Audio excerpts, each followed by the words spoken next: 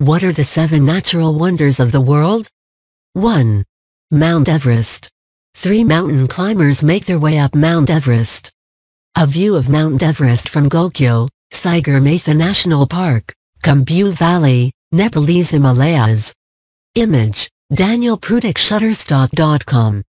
Mount Everest is renowned as the highest spot on Earth, at 8,848.86 meters above sea level. It is parked right on the border between Nepal and Tibet, and it is protected by Sagarmatha National Park in the Himalayas.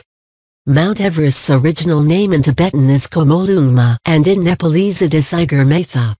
The mountain received an English name in 1865, because Nepal and Tibet were closed to foreigners at the time, so the Royal Geographical Society in Britain did not know the mountain's local names. You can get a helicopter tour to get as close to the peak as possible without actually climbing the mountain, and this may be preferable for many people. Climbing Mount Everest is not something to be attempted lightly. The trek to base camp alone takes around 14 days. It's also not a weekender trip.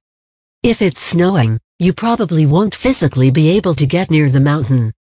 Delays are not unusual. Did you know?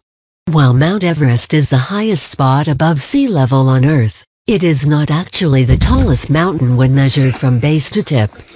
That distinction belongs to the Mauna Kea volcano in Hawaii, which extends 4.2 kilometers into the air and around 6 kilometers into the sea.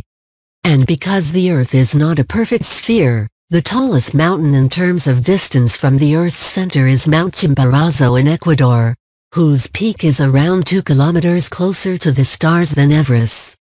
When to visit, most specialist travel websites tend to recommend September, November or April, May, as Mount Everest is safely locked away by stormy snow for most of the year. How to get there? Fly into Beijing or Shanghai, then fly or take a train to Lhasa and drive or trek to the base camp. Alternatively, you can fly into Kathmandu in Nepal and make your way to the base camp or take a helicopter from that side. Travel insurance. CanStar researches and rates travel insurance to visit China, and many insurance providers that we rate offer cover for snow sports and rock climbing. Cover to actually climb Mount Everest would require phoning up and giving an insurer all the details you can, to make sure you can get adequate cover.